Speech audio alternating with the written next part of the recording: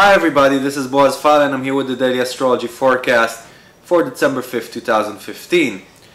The moon is in Libra today and it's on the North Node, and that brings the subject of relationships up to the table and how satisfied we are from the relationships in our life, if things are out of balance, what needs to be changed or what's missing. And that is strengthened by the fact that Venus moves into Scorpio today for the next months or so. And Venus in Scorpio would require intensivity and authenticity and would very much not appreciate anything that is scratching the surface or is not really deep or true. So if there have been issues in your relationships that you have not been discussing and you've been trying to bury but still need your attention, they would rise up to the surface and you would have to deal with them through that time.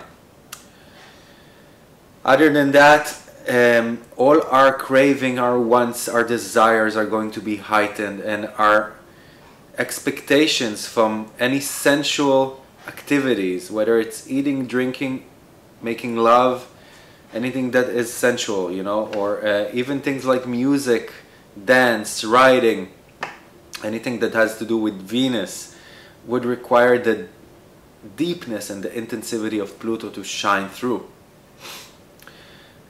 We have to be careful from power struggles within our relationships. We have to be careful not to give in to negative feelings such as possessiveness or envy or just hostility that wants us to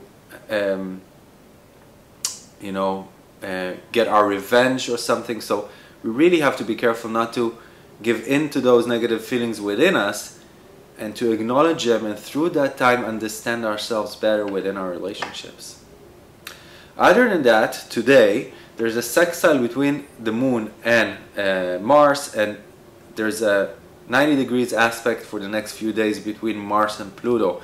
That again strengthens all our lower chakra energies, our wants, our craving, and our desires. And that energy will certainly play a part within us today, and we need to acknowledge that and really be aware of everything that's moving through our underground river, so to speak, you know, and communicate things out in a diplomatic manner before they blew up in our face, and really make this into a day that is more sensual and fun and loving, and that takes us into a higher and better place with that Venetian and Plutonian energy, and not into a place of clashes and fights.